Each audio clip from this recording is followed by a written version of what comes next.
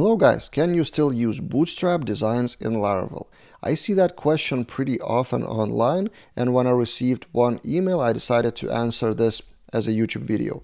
So here's the excerpt of that email, and the person says, preferred CSS base is Bootstrap, by default Laravel is Tailwind. How to change that? And this is a pretty common myth or misconception that Laravel by default is Tailwind. It uses Tailwind in external additional tools, but by default, Laravel is framework agnostic. So let me demonstrate what to do if you want to use Bootstrap themes or Bootstrap in general in Laravel. So fresh Laravel project, if you do Laravel new something or composer create project Laravel, in package.json it doesn't have any Tailwind. In here in the files you won't find any Tailwind. If you search find in files in all project, you would see Tailwind only inside of separate tools like Ignition, for example. The only thing that Laravel kind of promotes inside of its functionality is pagination Tailwind, which is by default Tailwind, but you can easily switch that to Bootstrap. So it's a myth and misconception and error to say that Laravel by default is Tailwind. By default, Tailwind is in starter kits of Laravel, like Laravel Breeze or Laravel Jetstream.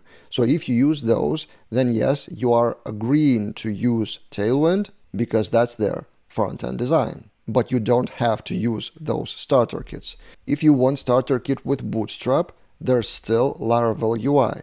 It is older, it's not even mentioned in Laravel docs anymore, but it's still maintained, it's still upgraded to new versions. As you can see, February 17th is the latest one.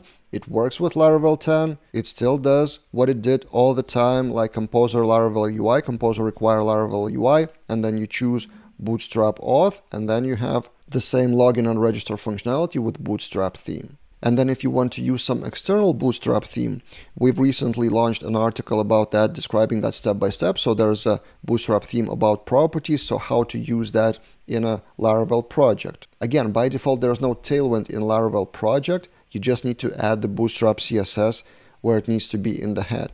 So I will quickly demonstrate you part of this article. So we have main layout. So all the pages would extend layouts app, and in that layouts app, you do whatever. Like, for example, you download the assets of that theme, and then you do this. Just link assets CSS, style CSS, fonts, images, or whatever you want, based on Bootstrap or whatever other framework you want. Then in this case, you wouldn't even need to run like npm install or npm run dev. You just load the CSS, which is already pre-compiled in those themes of Bootstrap, and you just move on, creating other pages like services, about, contact. In this case, it's a static set of static pages, so just extend the same layouts app, which is Bootstrap, and then in the content, you put in your content. So yeah, this is what I wanted to quickly demonstrate to you, that Bootstrap is still totally possible to use within Laravel if you prefer. Just use Laravel UI for authentication starter kit, or use Bootstrap theme just by putting them in the head